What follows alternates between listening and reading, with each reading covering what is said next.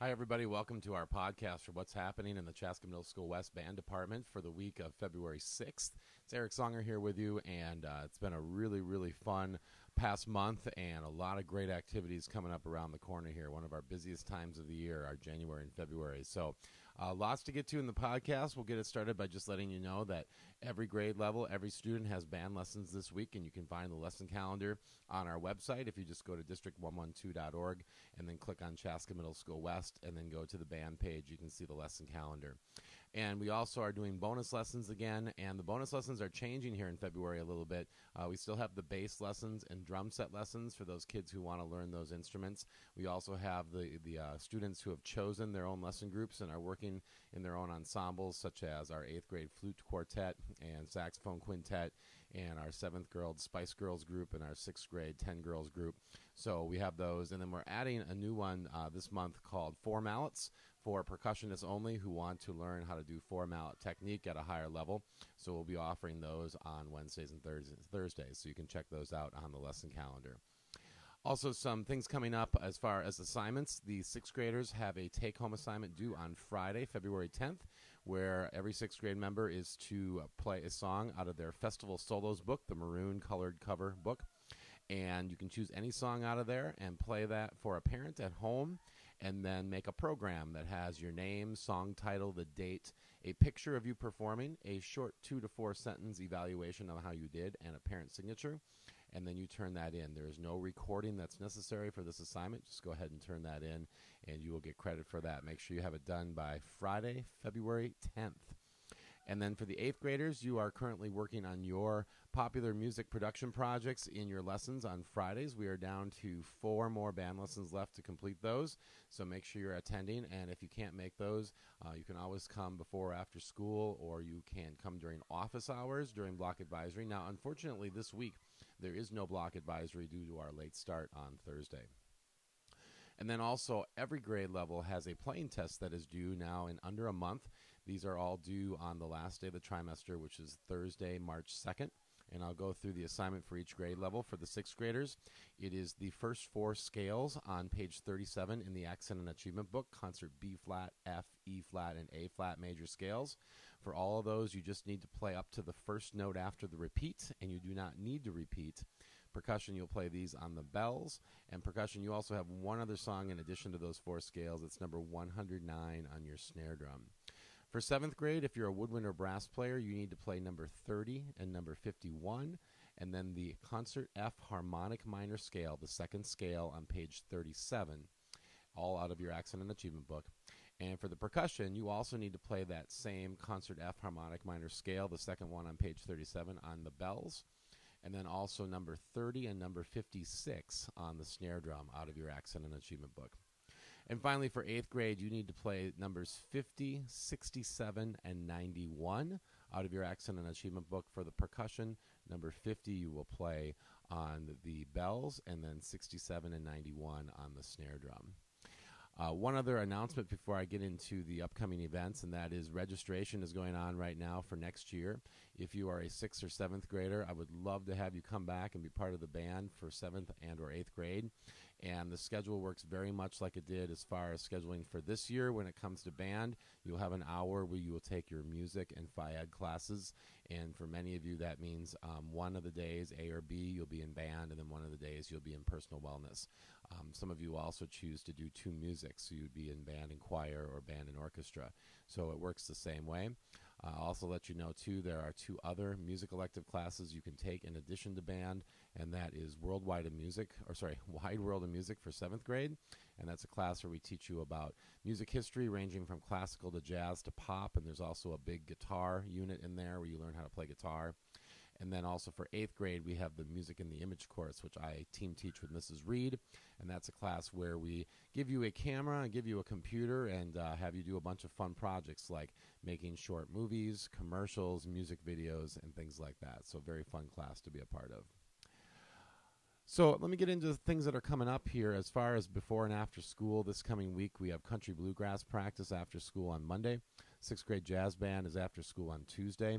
Our 7th and 8th grade jazz bands will meet after school on Thursday. And our garage band will be after school on Friday. And garage band, we're going till 5 o'clock this week. There will be no rhythm section practice before school on Thursday due to the late start, and we will not reschedule that for another day this week.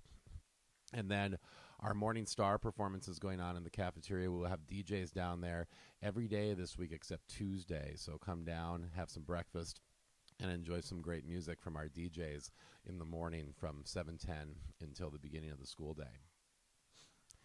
Some other upcoming events after this week. It's actually miraculous. We don't have any concerts or performances or festivals going on this week.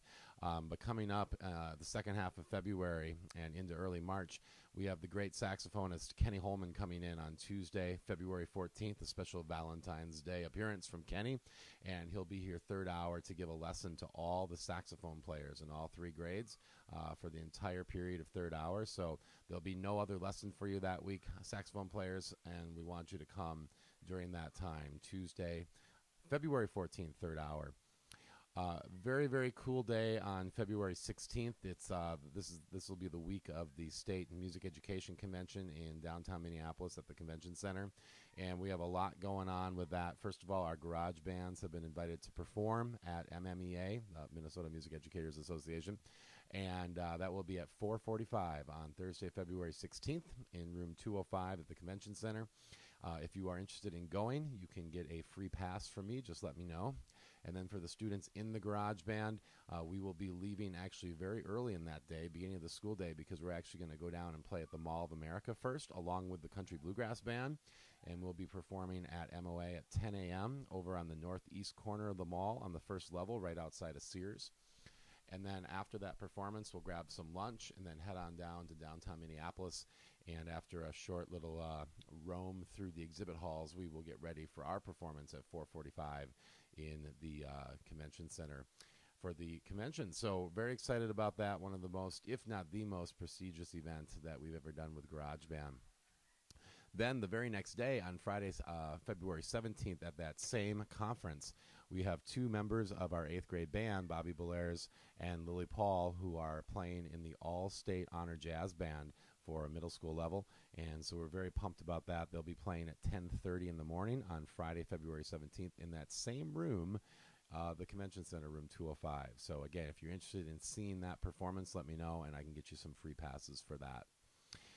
Coming up the week after that is our huge Evening with the Stars event. That'll be on Thursday, February 23rd. Our 6th grade band will be playing at 5:30, 7th grade band at 6:30, 8th grade band at 7:30. And for all those band members, you should be at West at least 15 minutes prior to that performance. You'll be performing in the large gym. 6th and 7th graders will be wearing their music shirts and dark pants. 8th graders will dress up and look nice. And also going on that same night, we have our jazz bands performing. I'm trying to do this off the top of my head. 6th grade jazz band will be at 6 o'clock. The 8th grade jazz band will be at 7 o'clock. And the 7th grade jazz band will be at 7:30. And all those jazz band performances will be in the cafeteria. We also have some chamber groups playing. Our 8th grade flute flute quartet and saxophone quintet will be performing. We have talent show singers performing that night at the main entrance. We also have some of our DJs performing.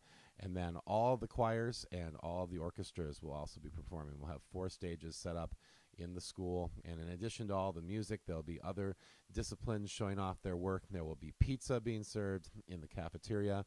There's a silent auction going on. So a lot of great, great stuff going on the 23rd of February. Also coming up after that, we have guest artist Ian Allison, bass player, coming out to speak to our kids on Tuesday, February 28th during 6th grade and 7th grade band, B-Day bands that day. And kids who don't have band that day who want to come see Ian, you can come on out and just let me know if you want to come, and we'll check with your teachers to see if we can get you there.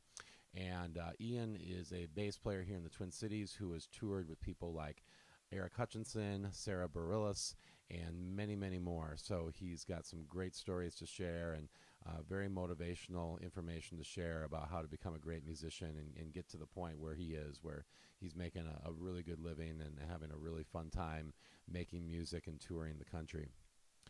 We also have coming up on the 25th of February the Regional Honor Band, which is in Mankato this year at Mankato West, and we have some students who were selected for that band.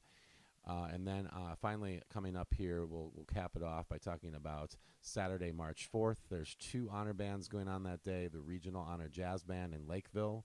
We have 2 students, Bobby Belaires and Medora Riley, participating in that. And then we have 12 students going down for the Tri-State Honor Band in Decorah, Iowa, also on that same day. Some highlights that have been going on this past week was a whirlwind, some really, really fun things going on. We had our District 112 District Band Festival going on at both Chaska and Chanhassen High School. All of our 7th and 8th grade band members went over for a half day, got to play music with the other 7th and 8th graders from Pioneer Ridge and East.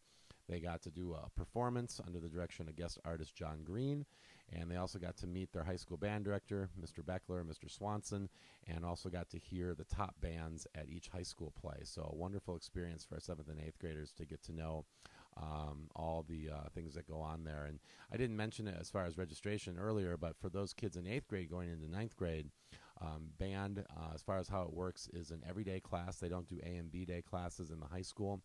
And band is 1 credit. Every student in the high schools has to take 1 fine arts credit, so band is a way to satisfy that requirement. I strongly encourage kids to play as freshmen because you've come this far, and to get that high school band experience is really, really cool.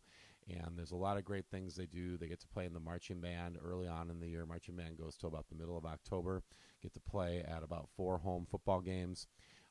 You also get to do some great concerts during the year, some wonderful music. And there's 2 bands that freshmen can be in. There's the freshman band, which is open to any freshman. And then there's also the top band, either called the Symphonic Winds or Wind Symphony, depending on which school you go to. That's an audition group, and any 8th graders interested in auditioning for the top band at the high school, there will be information coming out on that right around spring break. And then the high school band directors will come over to West at some point near the end of April, beginning of May, to audition kids for that top band. As far as scheduling, just register for the concert band for right now, and we can make a change if they make that top band later on.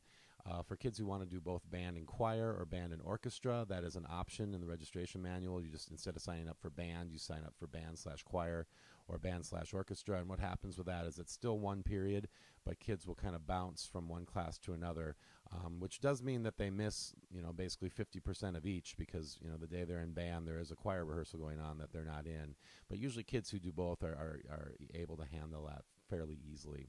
And as far as being worried about getting other classes in that you need to take, just keep in mind, junior and senior year, there's a lot more elective space where you can take those classes. So if you have any questions on registration for any of the grades, feel free to let me know, and I'd be glad to field those. Getting back to events from the past week, as I'm doing this recording, just yesterday we had an incredible District Jazz Festival at Chanhassen High School. Very, very fun day that featured all of our district jazz bands from 6th grade on up to high school. Every middle school band got to have a clinic during the day with Russ Peterson, who is the jazz director at Concordia College, and an incredible saxophone player, and then also Phil Holm, a Twin Cities freelance trumpet player and educator who's just a phenomenal person as well. So they got that experience. And then they also got to play in a performance in the evening where every band got to perform on the stage in front of a sold-out house. And at the end of the concert, we had a very fun finale where all the students were invited up on stage to play the song 1 O'Clock Jump, and anyone who wanted to come up and take a solo got to take a solo. So really, really cool experience for our kids at the Jazz Festival this past Saturday. I'll just end by saying, if you want to follow us on Twitter, lots of great stuff on Twitter. My handle is @CMSWBand. And also, if you want messages with reminders of things that are coming up, you can sign up for text blast. Just send to the number 81010 one of the following 3 messages, depending on which band you're in or your child's band is in. Those messages are @16-17 band 6, @16-17 band 7, or @16-17 band 8. And you can also email me at any time, songerie@district112.org. Hey, thanks for listening. We do these every week, give you updates on what's going on, and obviously a lot going on right now. So more information coming up next week with recaps of what happened in the past week, and also great information about all of our wonderful kids in the CMS West Band program. Have a great week.